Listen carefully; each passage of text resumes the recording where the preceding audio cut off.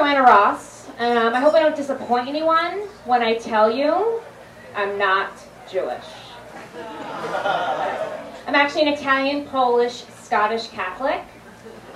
Thank you. Which I think is like being Jewish. We're always yelling, bitching, eating, feeling guilty, making you feel guilty, feeling guilty about making you feel guilty, drinking, and not giving blowjobs. Which I don't really feel guilty about. I'm not going to lie to you guys, though. I've actually posed as a Jew. With my last name being Ross, people just assume that I am. When they invite me to a temple, a seder, or a bris, I just show up. No questions asked. But I don't really stay too long at the bris. You know, I usually leave when they cut the cake.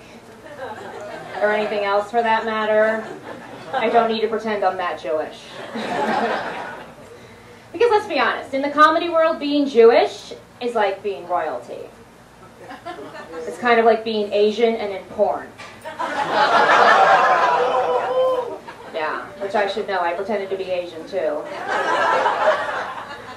You guys are warm and friendly. I like it. So I'm going to practice coming out to you guys because I need to come out to my family. Because I'm sick of the lies. I'm sick of calling them my friends. And I need to come out of the closet and tell them that I am not a virgin anymore. Secretly, I think they knew. Because I'm 30. 5. I've also had these tits since I've been in 2nd grade. And hello, I was raised Catholic. We're all whores. That's my problem with the Catholic religion. They're so uptight about me being a virgin, but yet you put me in an outfit to go to school. It's every man's wet dream. How long was I supposed to say no? Right? Nowhere else in the world do they do this. Nowhere else in the world do they ask you to do a job and not give you the proper attire, right? Like policemen have bulletproof vests to fight the bad guys, and firemen have fireproof coats to fight the fires. You understand, you get my drift. So don't ask me to be a virgin and dress me up in a stripper's costume.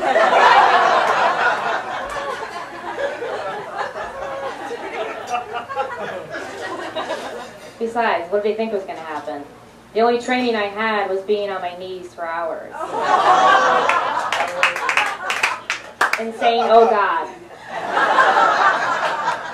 to something that wasn't there.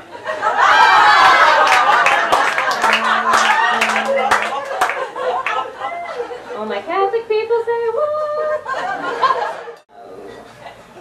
So I'm in my 30s and I'm single. Thanks.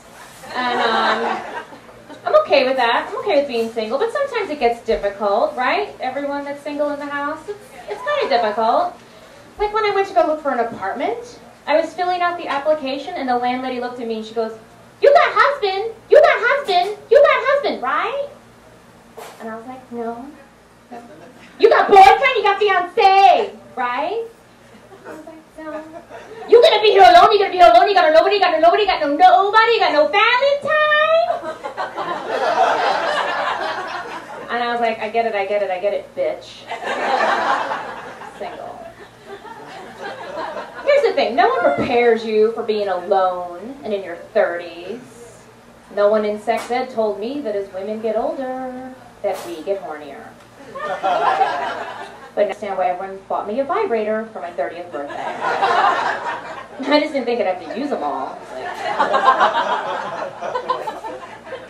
Like, where's the life skills class? Where's the life skills class in dating in your 30s? Because there's a point on every date where pretending I'm not a mess gets to be too difficult. And being the Catholic whore that I was raised to be is a lot easier. My friend told me there was 5 stages in a relationship. I was like, oh my God, I thought there was only 2, fucking and not fucking. How many of you ladies out there do get bikini waxes? This should go over really well. And how many of you think that your wax lady might have molested you?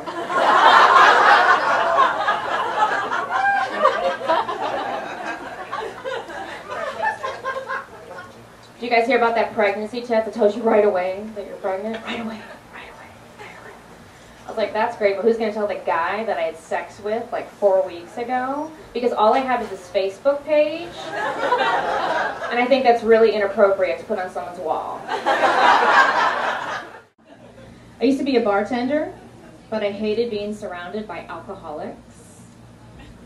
So now I teach yoga to kids. And I'm pretty certain I'm the only alcoholic there now.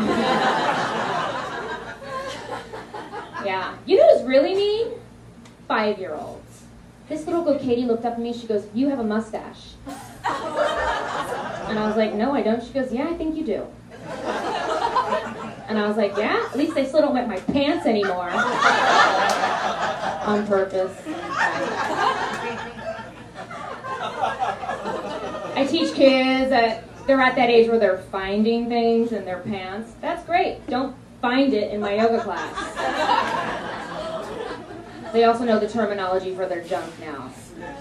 And they try to sneak it into every conversation. I was teaching these kids and I was like, look forward at your hands, not back at your feet. Look forward at your hands, not back at your feet. This little boy, Oliver, goes, yeah, look forward at your hands, not back at your penis. And I was like, and moving on. You use every body part in every pose in yoga. And that little shit Oliver goes, even my penis? That depends. Does it work? Don't test me, 5-year-old. Little girls are worse. Once they know this is their vagina, they can't stop talking about it. Little Olivia ran up to me and said, my doctor told me my vagina has an infection. I was like, so do I. So why don't you run to your cubby and get your medication? Because I don't have any health care.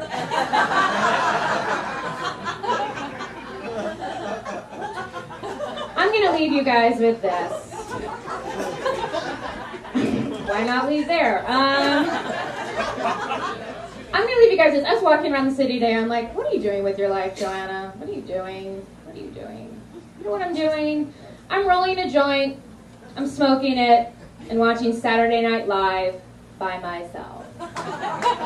Thank you.